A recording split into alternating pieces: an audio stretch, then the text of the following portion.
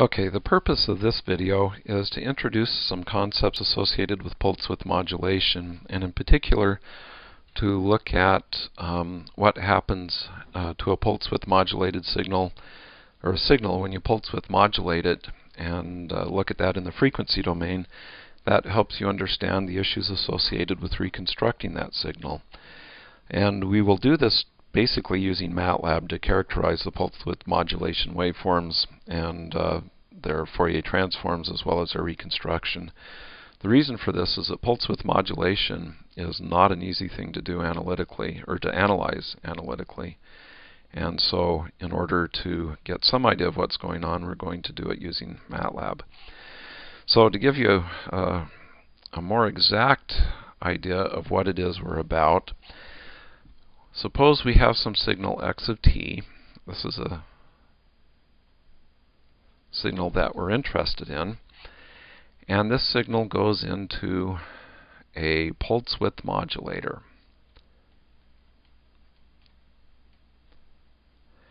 And out of this out of the pulse width modulator comes a pulse width modulated signal. And we'll show in a minute what this actually means when we get to using MATLAB. We'll actually pulse width modulate a signal with MATLAB and see what it looks like. And then quite often, once I've got the pulse width modulated signal, I want to reconstruct it.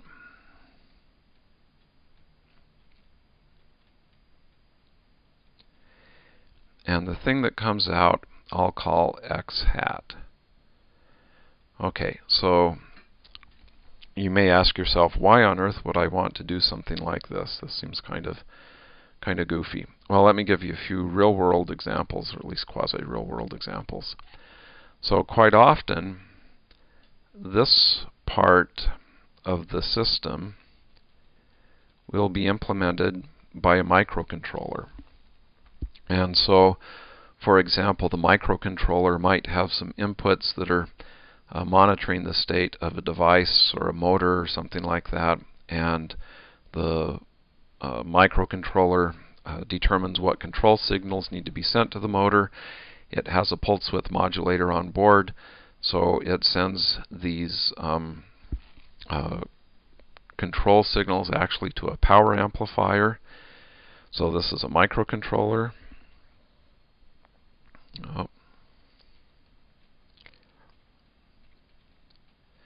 Plus maybe a power amplifier. And pulse width modulation is quite popular for these sorts of applications because you can amplify pulse width modulated signals accurately with much lower power losses in the power amplifier than you can with a lot of other approaches. And then the reconstruction thing might be a motor. So the idea is this pulse width modulation, or the controller and the power amp generate some, or have some signal X that they want the motor. Maybe this will be a velocity profile for the motor. This gets pulse width modulated into the motor, or into the, it gets pulse width modulated, amplified, and run into the motor, and we want to see what comes out. Or sometimes, for example, pulse width modulation is a cheap way to get microcontrollers to create sound. So you may be in the process of having a microcontroller that's building sound effects. And then the output, or the reconstruction filter in this case, would be a cheap filter. Or it may actually even be just a cheap speaker. So this might be one of the things that you see. I don't know if you've ever received one of those really obnoxious greeting cards where you open it up and it sings happy birthday to you with some really obnoxious song. That might actually just be a small microcontroller and then a really cheap speaker. So in any case, this is something that's fairly interesting in the sense that it gets used quite a bit. And we'd like to look at it in the frequency domain to understand what happens when we go from this x of t to a pulse width modulated signal look at that and see that we understand that, and then look at what happens under various different approaches to reconstructing it. So we'll switch over to MATLAB and see what we can do to illustrate this. Okay, so here we have MATLAB, and I have created a function, a MATLAB function, that pulse width modulates a signal. And I will make this pulse width modulated, or this function that pulse width modulates a signal, available on the companion website to these videos. I do it without providing any warranty. It's been tested for about 10 minutes. So far I haven't broken it, but I haven't tried very hard. So don't do anything with it that requires it to work, because if it breaks, it may well break. There's no guarantee or warranty associated with it. So in order to use this function, we need to create the x of t, the signal that we're going to pulse width modulate.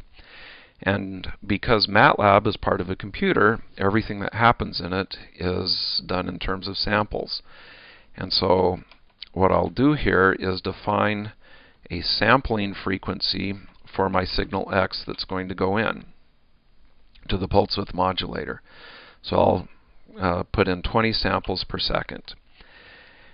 And then I need to create a vector of t values. These t values are going to be the time index for x.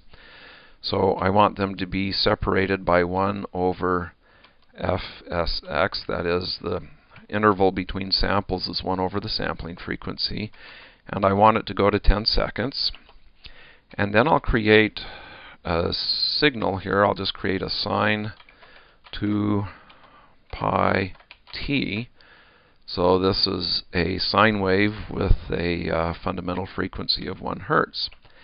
So having done that, I should now be able to plot the time waveform. And here it is. Ta-da! It's a sine wave, looking exactly like we wanted it to. Okay, so here's the sine wave. The next thing I will do is run this through my pulse width modulation function. To do that, I need to have a pulse width modulation frequency. This is the frequency of the pulses that I will use to do the modulation. And so I'll have this be modulated at 20 Hertz. Okay. And then I need a sample frequency for the output of the pulse width modulator. And I'm going to set this to 2000.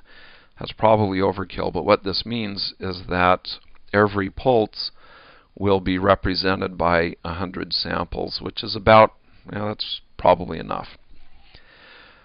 Okay, and then I need to have a time base for the output. I'm calling the output of my pulse width modulation y in this MATLAB.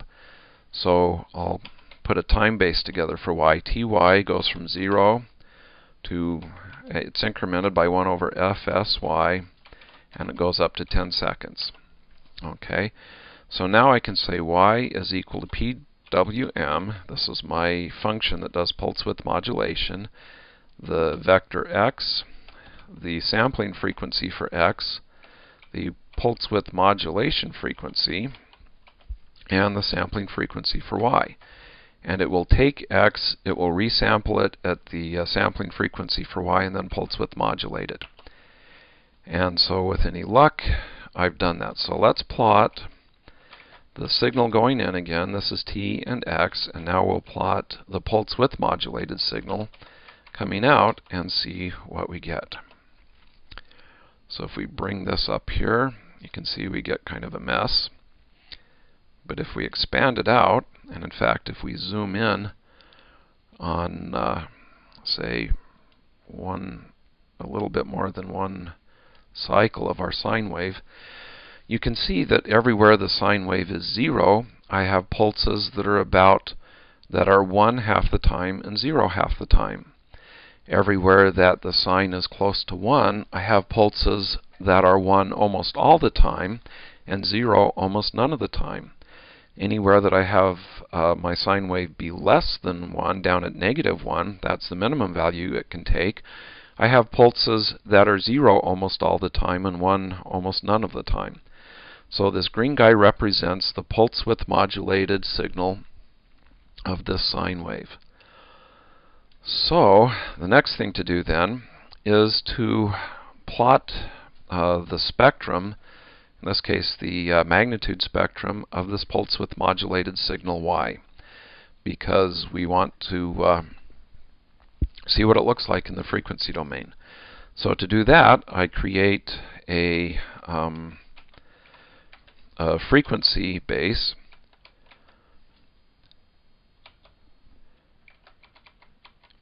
and basically if this doesn't make sense to you, you should watch the video on plotting spectra with MATLAB. That will help. This 20,000 number that I just typed in is the number of samples in Y. Okay, so I've created something for the frequency base. Now I do the Fourier transform of my pulse width modulated signal.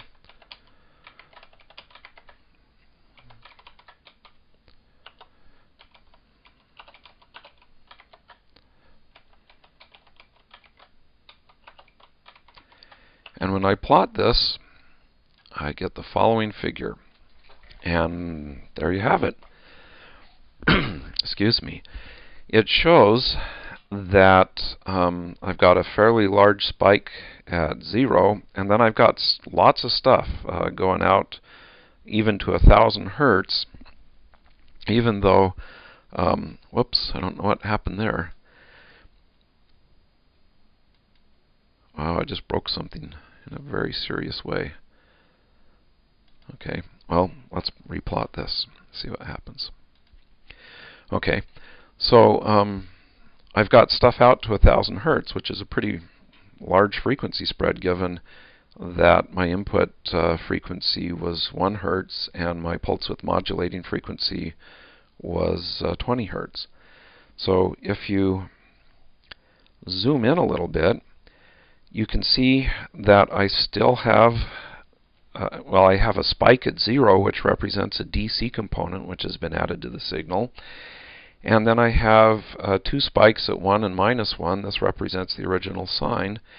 And then clustered around 20 and -20, I have a bunch of stuff. And that's a consequence of the pulse width modulation. So that basically gets us to the point where we can look at the spectrum of the pulse width modulated signal, and we can see what it looks like. Clearly, it does a lot of complex things. I'm out of time, so we'll talk about how to reconstruct this signal in the next video.